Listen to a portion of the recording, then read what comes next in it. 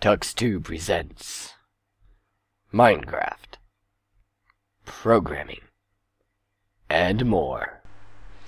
Hello everyone, this is Tux2 here, and today I'm going to be showing you how to create a ColorShuffle arena. Yes, that is correct. I'm going to be showing you how to create a ColorShuffle arena. So I'm going to go out over here in our void world here for ColorShuffle, and I'm turning this on so I can actually get down really close to the void, because the closer you are to the void, the faster the players fall and actually get eliminated. Alright, so this is a good spot as any. So I'm going to go down to Y1 / up 1 just to create a little glass block here. There we go. So let's get a wand here. So just set that there, and I'm just creating the ice at the moment.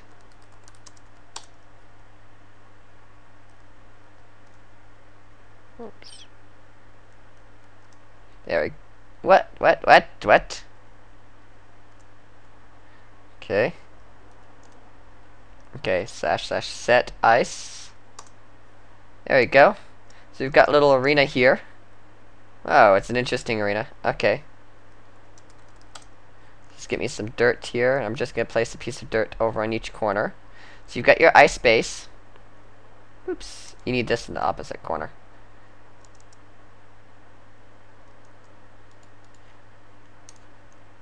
So on top of the ice, you'll need your carpet.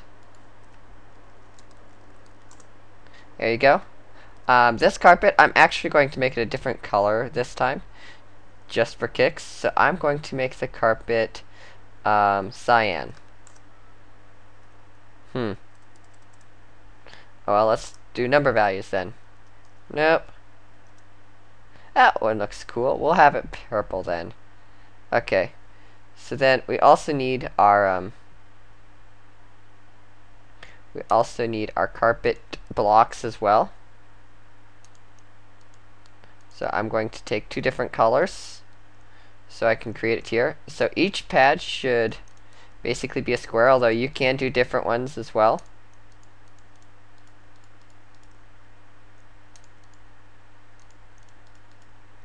Whoops, that's not supposed to be there.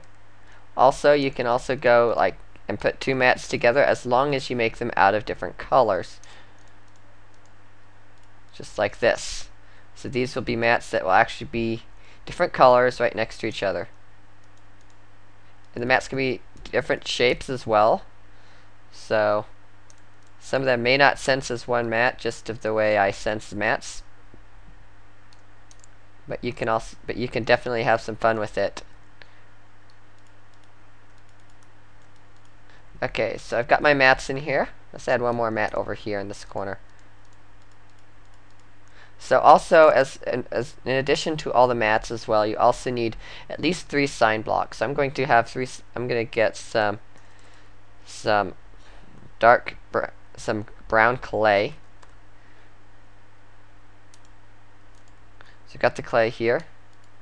So we'll make just a little tiny sign here for us. Just a 3x3. There we go. So there's our sign in our ColorShuffle arena. Now that we've got our ColorShuffle arena made with our pads, our sign, and the floor, we need to actually get it set up. So make sure that we go down here. So you do color, setup. Okay, it's going to ask you what the arena's name will be. We'll just call it Test 1. Okay, the color that the arena will be. I bet you this is magenta here. So we'll do magenta as far as the floor color. There we go. Alright, so now we need to stand the bottom corner of the arena. So this is including all the ice blocks as well. So we're here, so we type in ready. There we go. Now we have to stand in the opposite corner. Type in ready as well. There we go. So now we need to pick up to 11 colors and color pads, because we have 11 pads here, it looks like.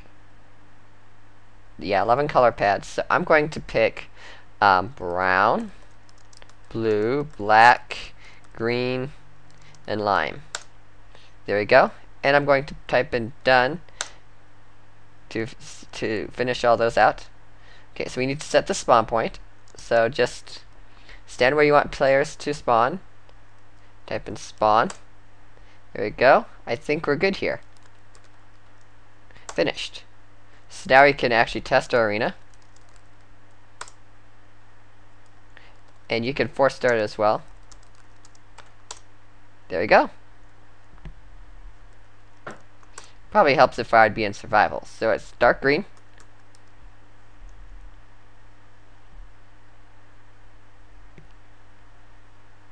So yeah, some things that you need to make sure of is that you don't have any other blocks underneath the ColorShuffle arena, because if you do, then it's going to cause trouble. You can have your one unique way to add a ColorShuffle arena to an existing world is actually put it right down to the void and remove the bedrock, so that no one can actually see the arena unless they're actually in it. So just, underneath the world, near bedrock, just carve out a cavern, and then you can place your ColorShuffle arena in there without having to create an entirely new world. Just make sure you world guard it or something in case someone stumbles upon it and decides they want to grief it. But yeah, as you can tell, I cannot destroy this arena while I'm in it, even though I did make it. So anyone in the arena will not be able to destroy the arena if they're actually in a game. So yeah, that's it for the ColorShuffle tutorial today.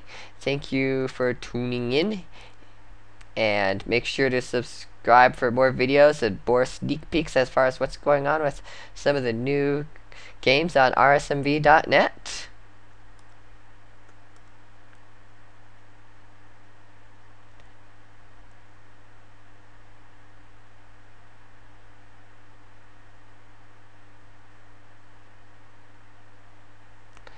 Suicide! Whee! Alrighty.